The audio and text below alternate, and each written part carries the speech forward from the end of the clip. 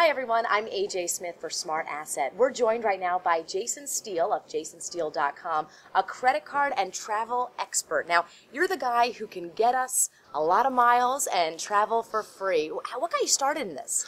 Well, I grew up in Atlanta, Georgia, and that's a major city, but in a vastly rural region.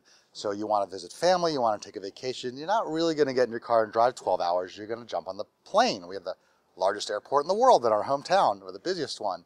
As a family, we're just a bunch of people who love finding deals. We always call each other up and say, hey, guess what? There's a big sale, or if you do this and this, you get 10% off or whatever. So that combined with my love of travel, I started looking for travel deals. And of course, that led us to frequent flyer miles.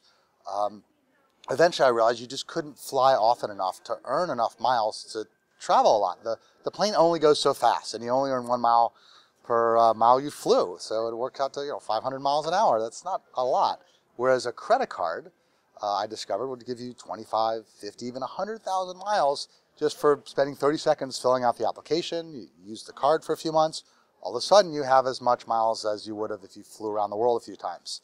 So that really got me hooked. And I was reading a lot of travel advice, especially in a lot of mainstream press, and it wasn't really appealing to me. They would say, pack less to save on baggage fees. I said, well, what kind of advice is that?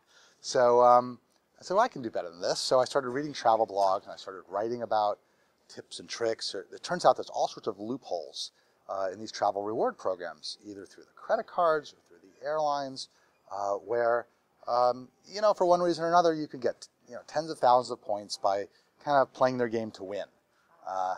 A lot of people think, though, that sounds a little complicated, but can anyone really jump into this game? Well, certainly it is complicated, and just like any subject, there's people who are at a very advanced level. On the other hand, there are people who are at a very introductory level, can start to grasp the basics of it. The first step, of course, for people who pay their credit card bills in full and don't carry a balance and incur interest, people who don't do that should certainly be using a rewards card, and they should choose that card in part based on what the sign-up bonus is.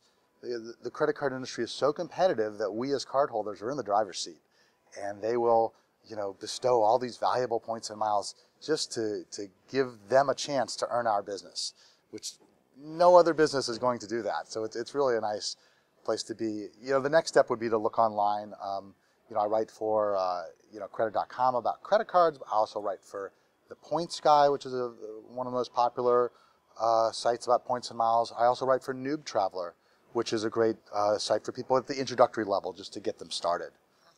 Well, great. Jason, thank you so much for taking the time to talk Sure. with us today. Anyone can get in this game, he says. Thanks for watching. I'm AJ Smith for SmartAsset.